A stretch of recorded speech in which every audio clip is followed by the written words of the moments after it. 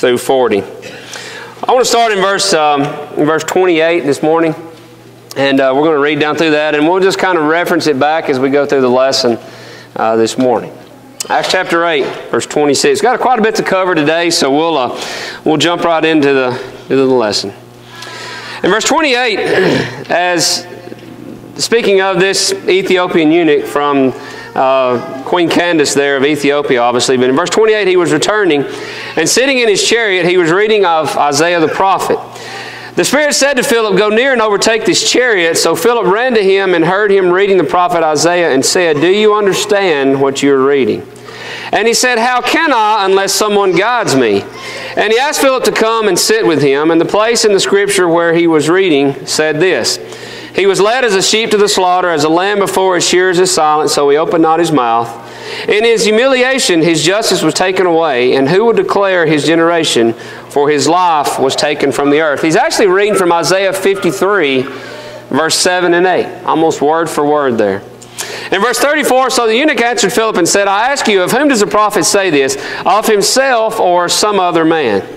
Then Philip opened his mouth and beginning at the scripture preached Jesus to him. And as they went down to the road, they came to some water, and the eunuch said, "So here is water. What hinders me from being baptized?"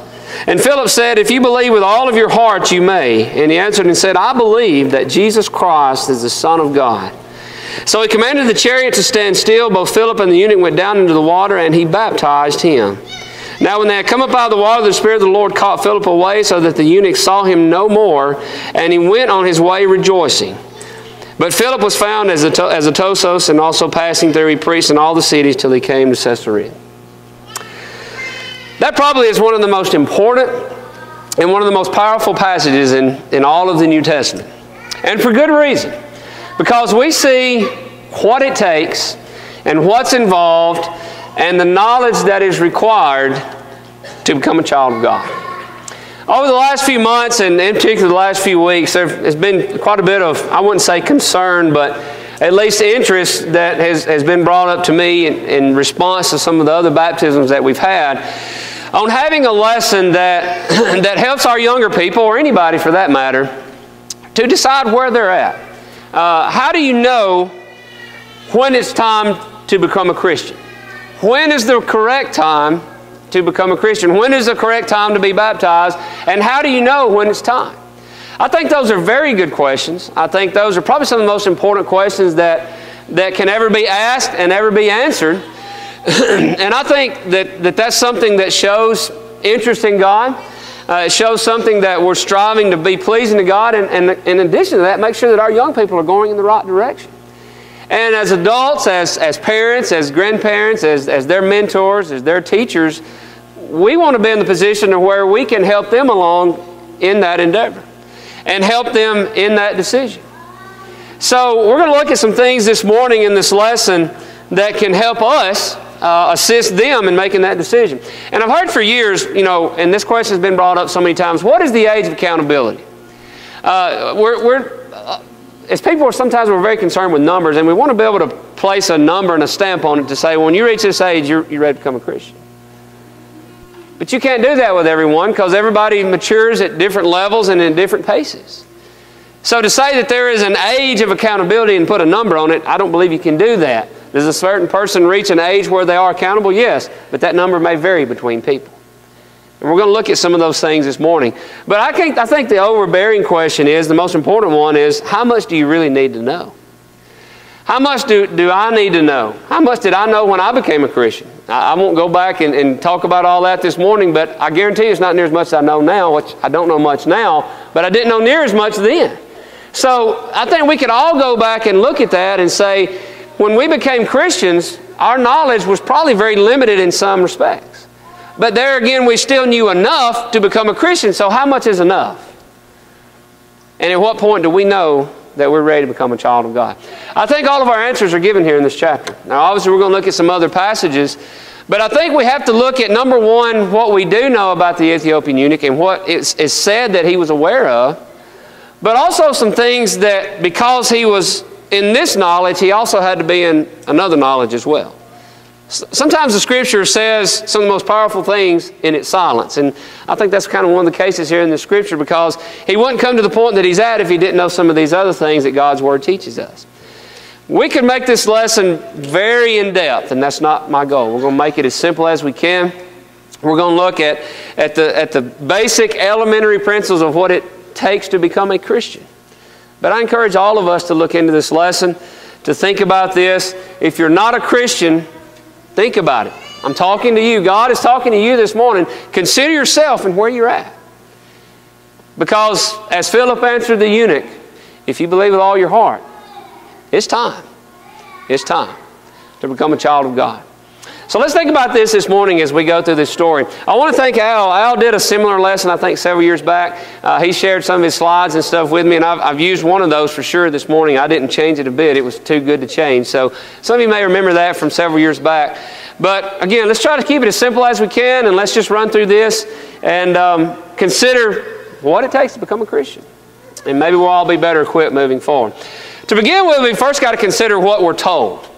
We know for a fact, without a shadow of a doubt, that the eunuch desired to please God, because we read that he had come to Jerusalem to worship. We read that just before where I actually started reading in Acts chapter 8 there. Verse 26 and 27, he's gone down to Jerusalem to worship. So he was a man that desired to please God.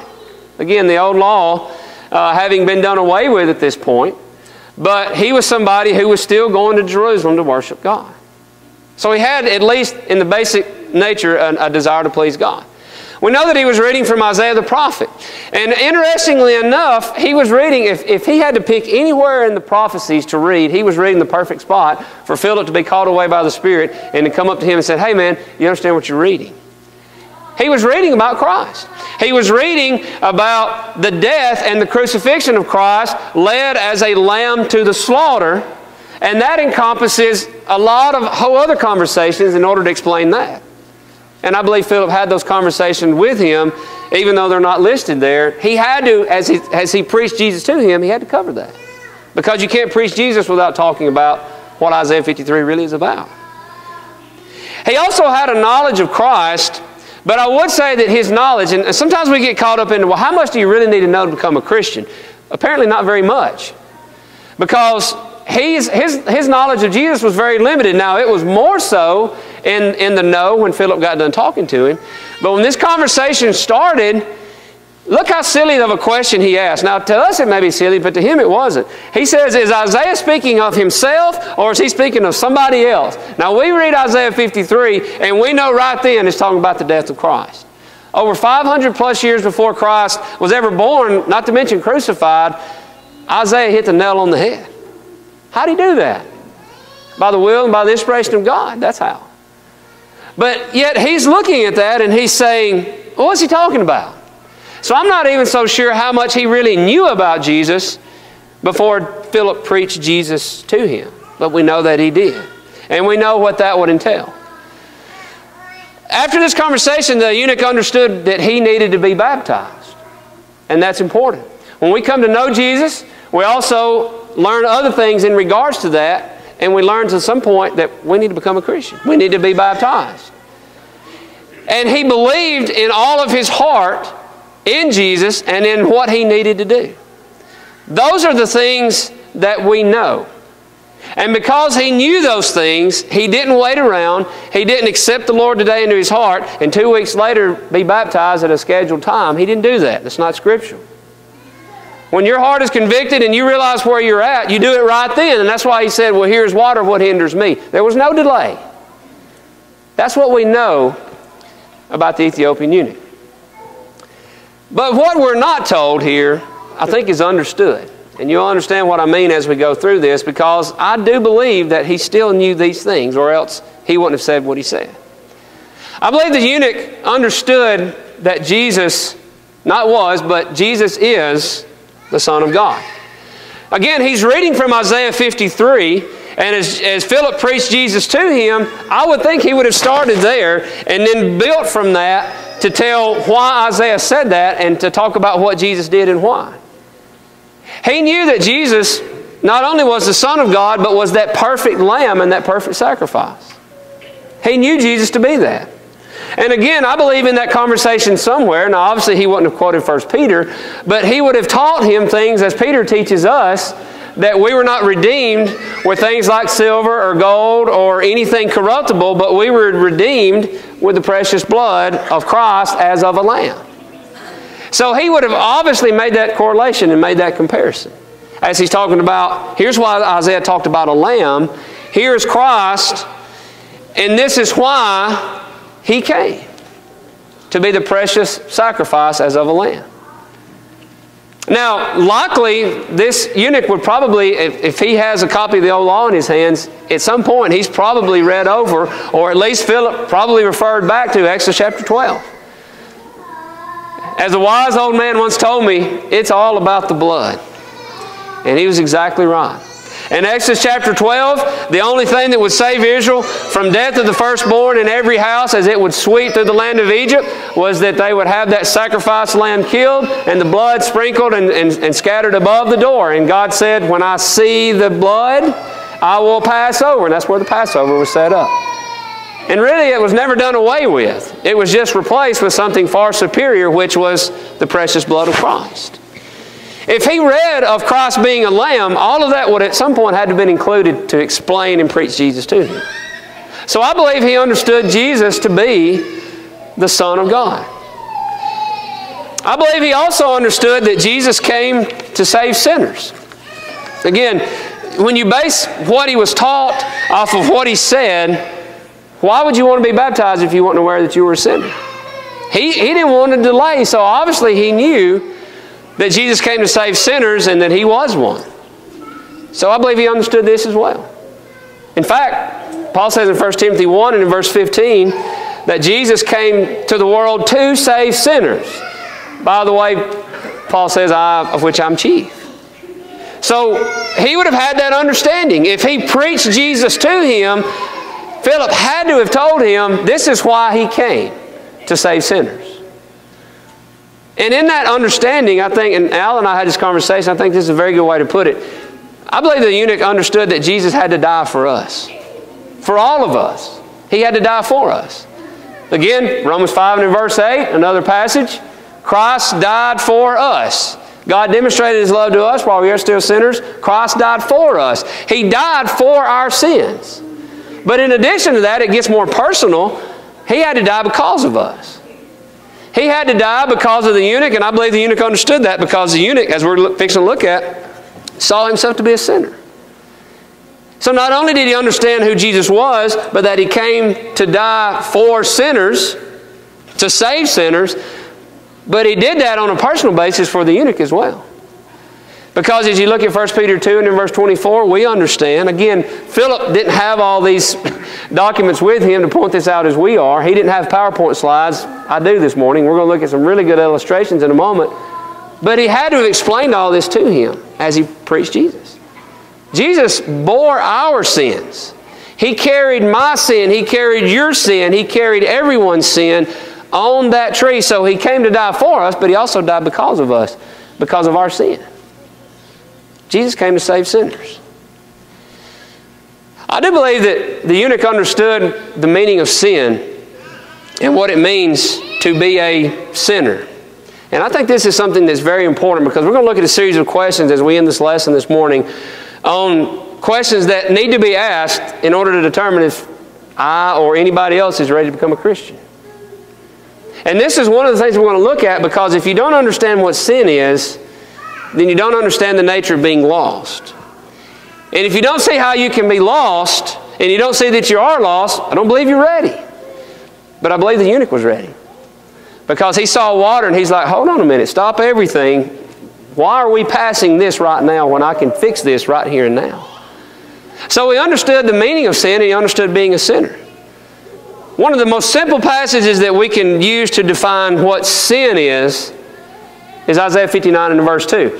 Sin is two things. Sin is iniquity, which ultimately, iniquity is something that you've said, something that you've done, or something that you've thought that is not pleasing to God. Now, we could go into a lot more detail on really the definition of that and really break that apart, but suffice it to say, anything you've said, done, or thought, been involved in, that God's not happy with. That's sin. That's iniquity. And with it, one of the reasons that sin is so bad is that a sinner, in the place of not being covered by the blood of Christ, is separated from God. The meaning of sin is that you do things and say things and are involved in things that doesn't make God happy. But in addition to that, that sin separates you from God. And we're going to look at an illustration that exhibits that in just a moment.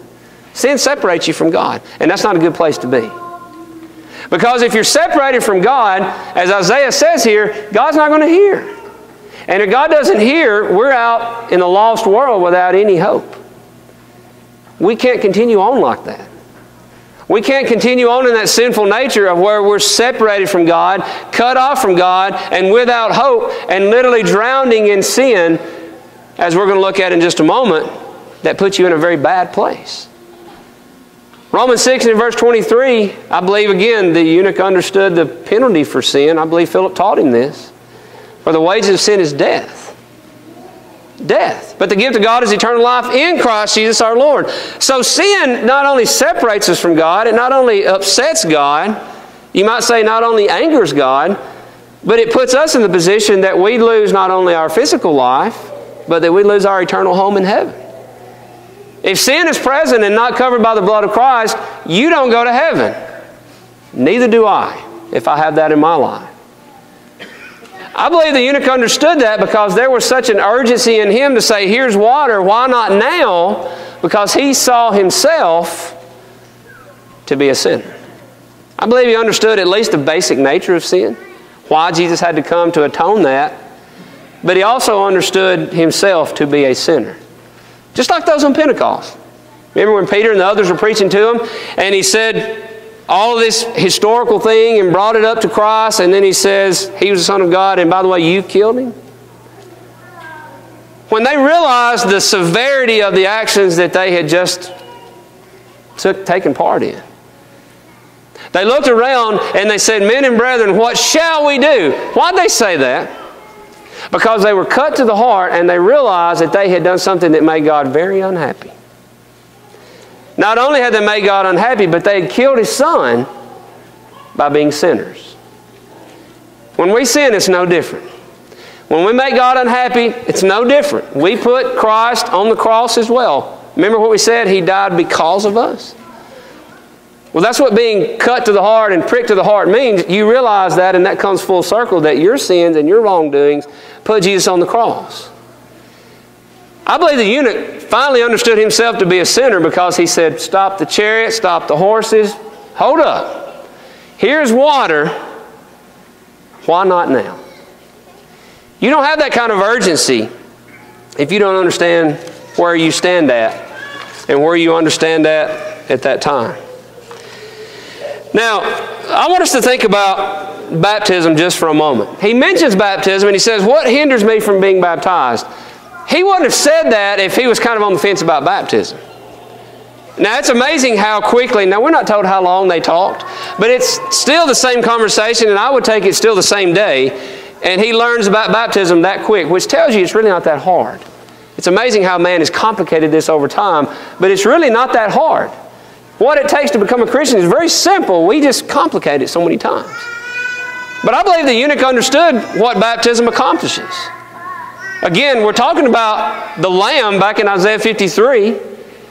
And we understand from the Hebrew writer's words there that in Hebrews 9, 13, and 14, if the blood of bulls and goats kind of purified the flesh but really didn't accomplish it in full, how much more, in verse 14, shall the blood of Christ cleanse you and cleanse you from dead works? If the blood of bulls and goats served their purpose under the old law to roll sin forward, how much more shall the blood of Christ, which was perfect, not completely atone sin and wipe it away forever? That's what he's saying. That's what baptism accomplishes.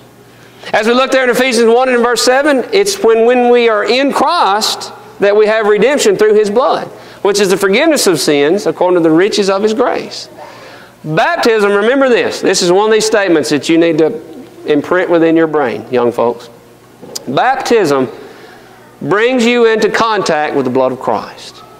And that is the only thing that will save you. We have to be in contact with the blood of Christ. Not just once, but once and forevermore if we're going to be saved. So important. So I believe he understood that. Just as we looked at this morning in Romans chapter 6, what shall we say then? Shall we continue to sin that grace would abound? Certainly not. How shall we who died to sin live any longer in it? Or do you not know that as many of us as were baptized into Christ, I'm just to show you some diagrams here, but as many of us as were baptized into Christ were baptized into His death. It's very simple. So therefore, I believe he understood at least the elementary principles of baptism, because he gets to water and he says, hey, I want to be baptized right now. Essentially, that's what he was saying. He asked a question, but he really made a statement. Don't take that question as if he was confused. He wasn't. He's like, here's water. What hinders me? Is there anything else I need to know? If not, I'm ready to go in the water. That's what he said. Ultimately, that's what he meant.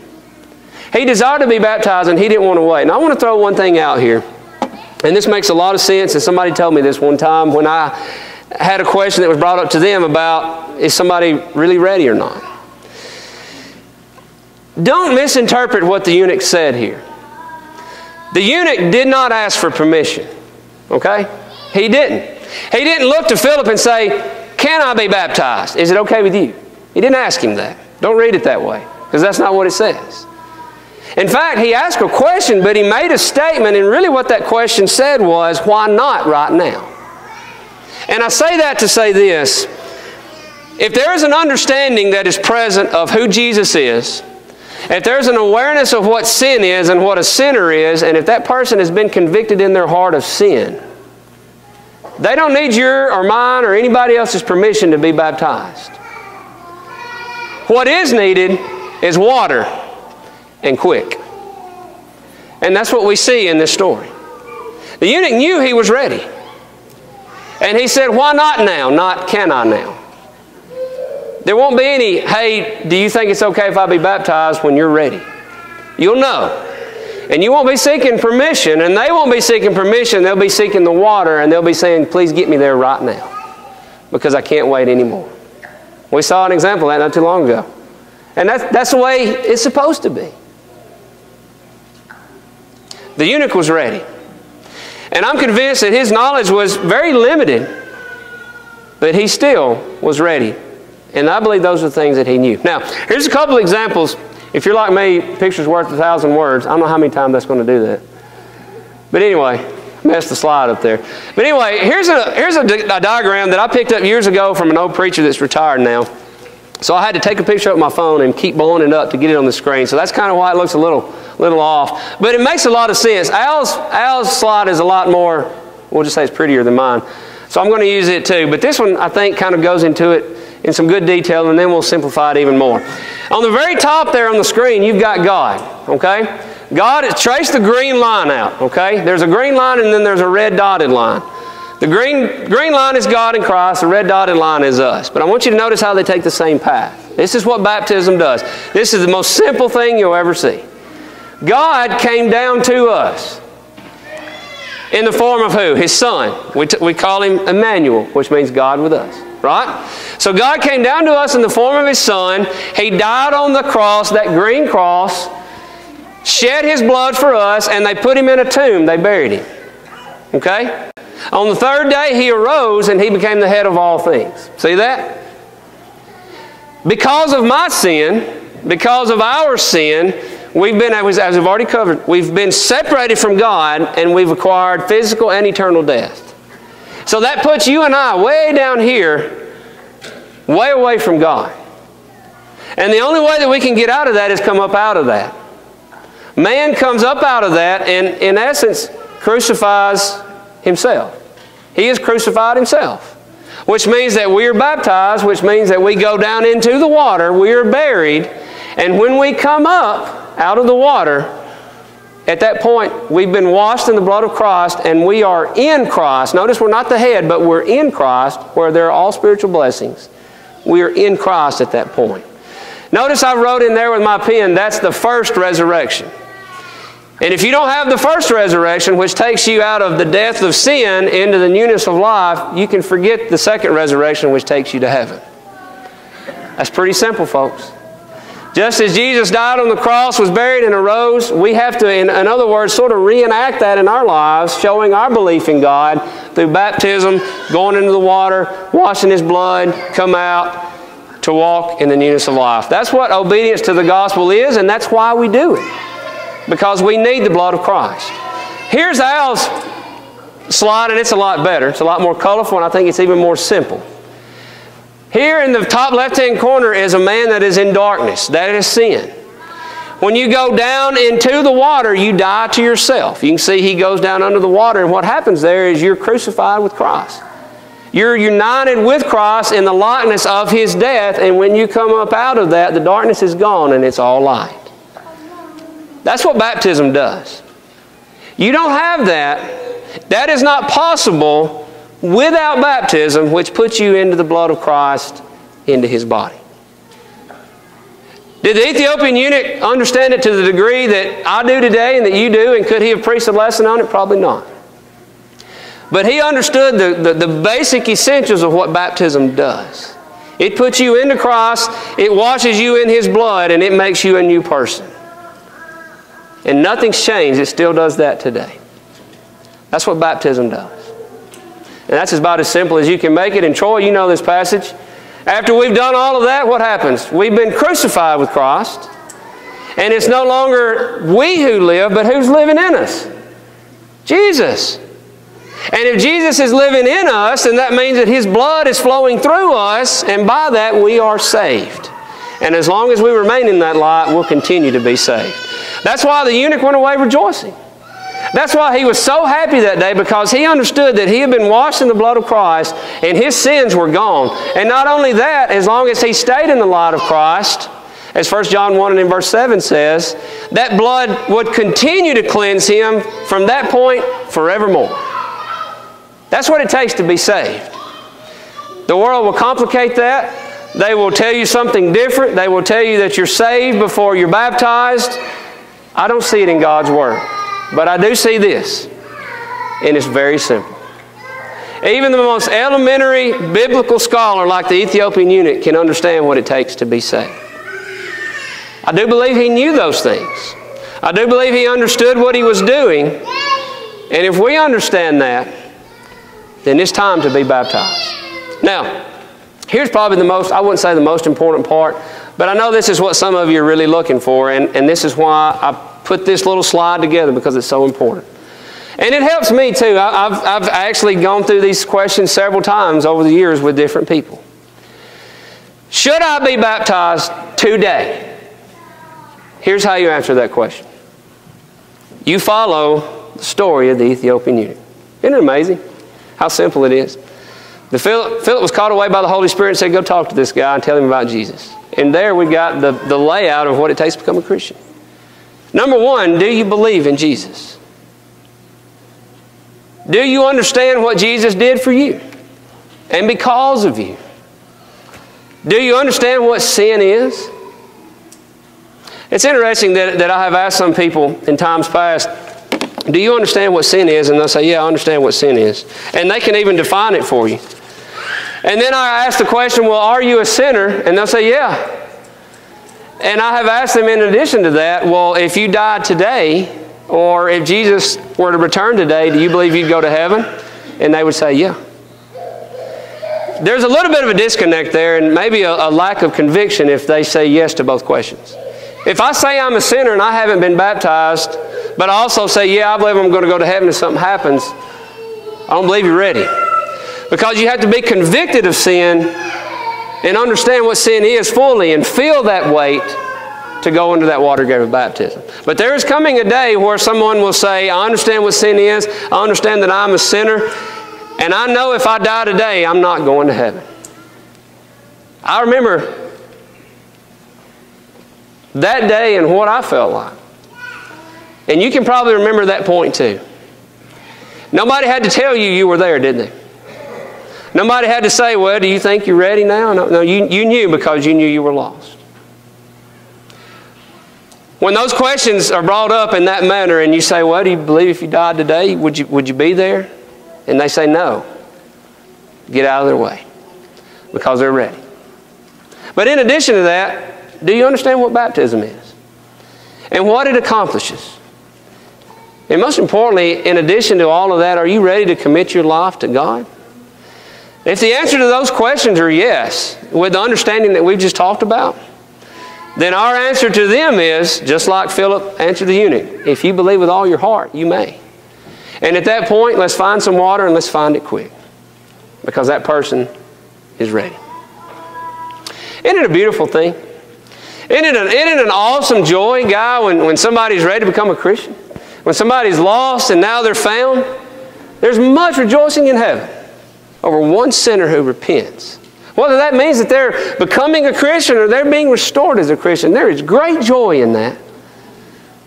That's the greatest joy that we can ever experience in this life as individuals and as parents and as grandparents and as brothers and sisters in Christ, to see somebody be saved in Christ. I hope we understand that. And I hope we make it our life's goal to get to that point ourselves, but to also help many other people get to that point. If you believe with all your heart, Philip said, being led by the Spirit of God, he said, you may.